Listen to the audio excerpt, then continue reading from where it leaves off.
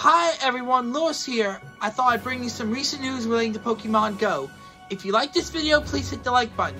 Be sure to subscribe to my channel and hit the bell for alerts of when I upload new content to the channel, especially those with disabilities similar to mine. This week, Niantic has announced a couple of things that are coming to Pokemon Go. First, Abra Community Day, which was originally supposed to be last month, will be next Saturday from 11 a.m. to 5 p.m. in all time zones, which means you'll be able to do Community Day from home during this time of quarantine. And of course, you'll be able to get a shiny Abra if you're lucky. Plus, there'll also be a special event ticket, which will cost you about $1, with special research and all included.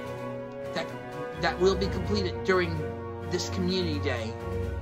In other Pokemon news, also announced will be the new remote raiding, which means what you do is you click on the nearby tab and select a gym that a raid's going on in and see if anyone's in the lobby with the remote pass.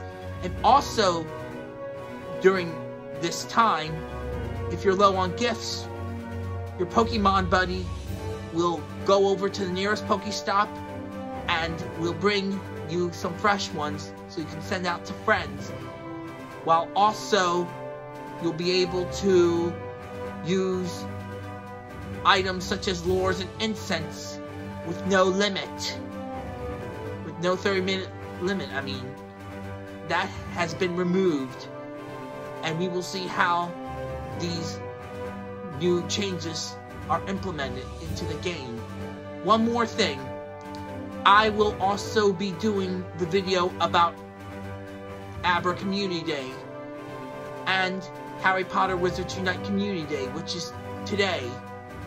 Like with Pokemon Go, Abra Community Day, it seems that for the foreseeable future, Community Days within both Harry Potter Wizards Unite and Pokemon Go will be played from home for the time being until it's safe to go back out and play with others once again. I will also be releasing 2 new episodes of Autism Talk and the review of Stream to Sea's new eco-friendly hand sanitizer as well.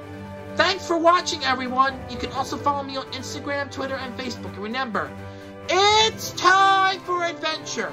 Also, during this dark time, please stay home, stay healthy, wash your hands, avoid touching your face, always wear a mask in public, and put on hand sanitizer if there is no soap and water available.